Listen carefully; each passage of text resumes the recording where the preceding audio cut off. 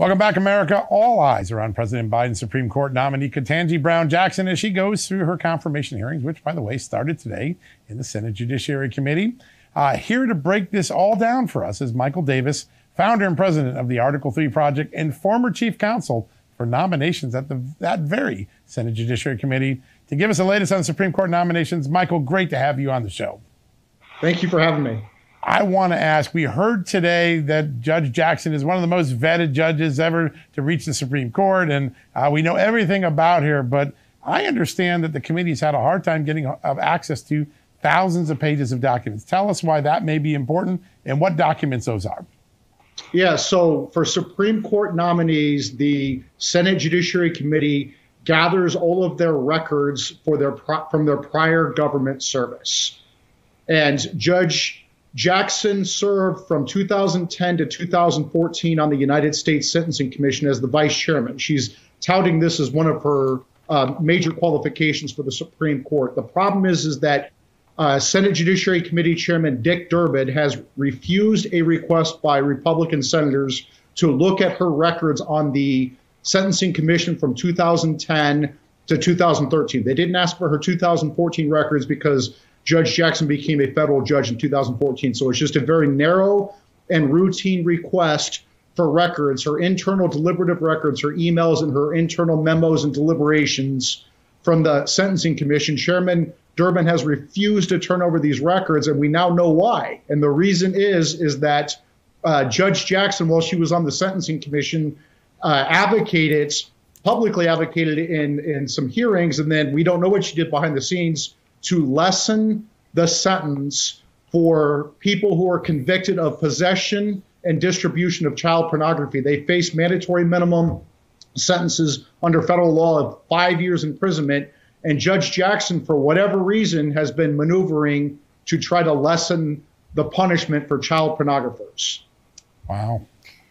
Yeah, Mike, and that instance that you just cited is concerning, as well as the advocacy for Gitmo terrorists and the fact that she's supported by staunch pro-choice groups, the fact that Joe Biden said he was absolutely going to exclusively choose a black woman. All of those things are concerning. But the most concerning thing to me was that he said he wanted someone who had a living Constitution perspective. This is diametrically opposed to what most conservative judges feel, which is that it's not a living document. Justice Scalia detailed this numerous times in speeches and in writings. Is that, for you, one of the most concerning aspects of Ketanji Brown Jackson?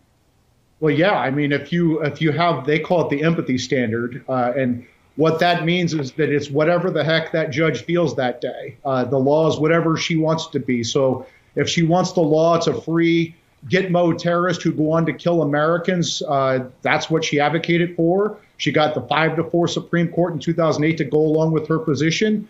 When she goes on the Supreme Court, she can just do whatever the heck she wants under her empathy standard. She's not bound by anything. She's not bound by the law at all. It's just whatever she feels. If she thinks that we're too mean to child sex predators, including people who possess and distribute child pornography, she could just, make up the law however she wants it to be. That's the empathy standard. It's lawless. And so, yeah, it's a major problem.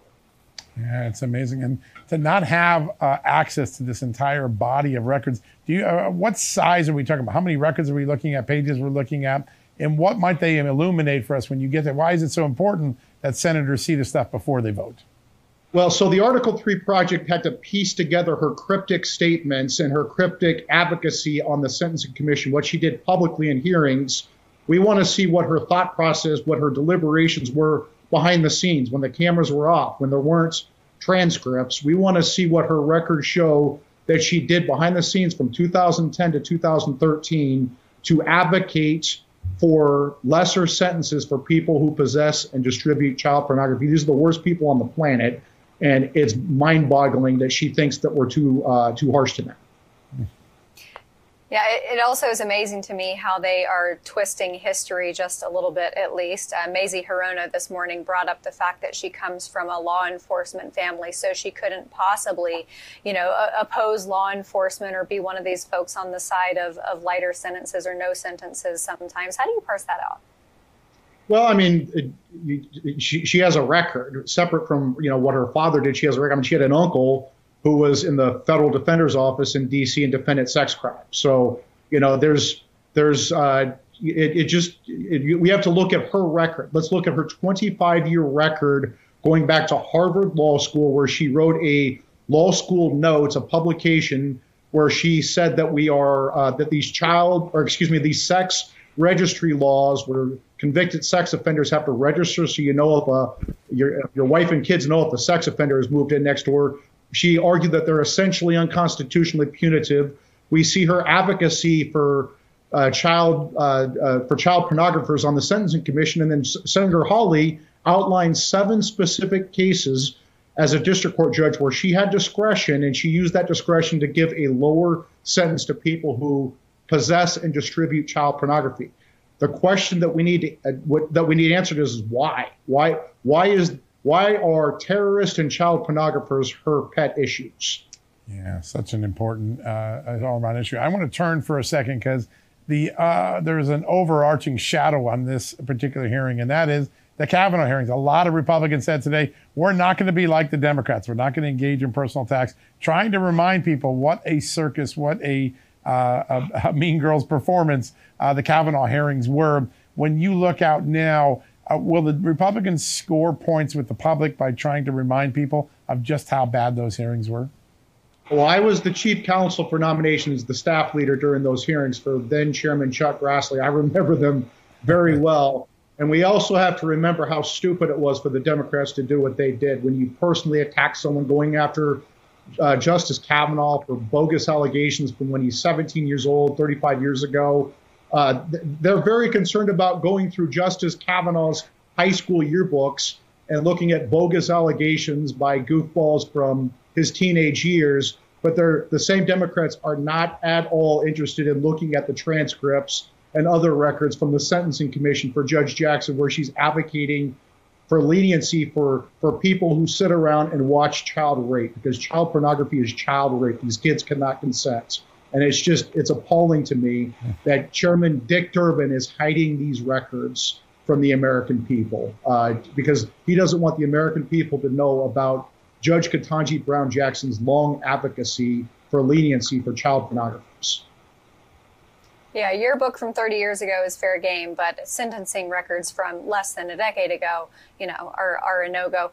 What's your prediction regarding if she gets confirmed? Because there are a number of Republicans who voiced early support for her, although Mitch McConnell has also talked about how she was very vague on the notion of court packing. But do you think she makes it through? She was on a glide path last week, and then when Senator Hawley and then my group, the Article 3 Project, dug into her sentencing records, both on the Sentencing Commission and as a district court judge, there's some uncertainty now. And if I were Joe Manchin, if I were Kristen Sinema, if I were these Senate Democrats who were in cycle up for re-election this year, I don't know if I would be so eager to be supporting this nomination. I think I'd want to learn more.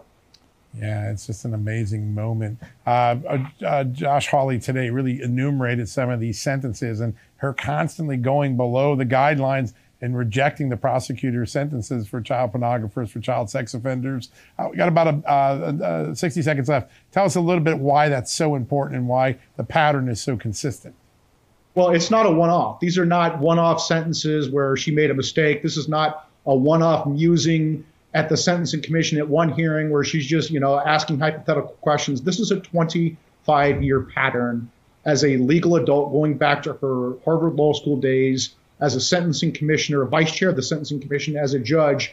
And this proves to me that she doesn't think that people who possess and distribute child pornography are that bad, right? If she doesn't, I think they should be in prison for more than 5 years because of the proliferation of child pornography over the last decade with high-speed internet and easy access to cameras. These kids in the third world are being badly exploited because there are creeps in America who are watching this stuff. Yeah, all you have to do is spend time with a child sex victim to just know how heinous the crime is. Mike Davis, it's an honor to have you on. Thanks for joining and making sense of this hearing today. Really appreciate it. Thank you very much for having me.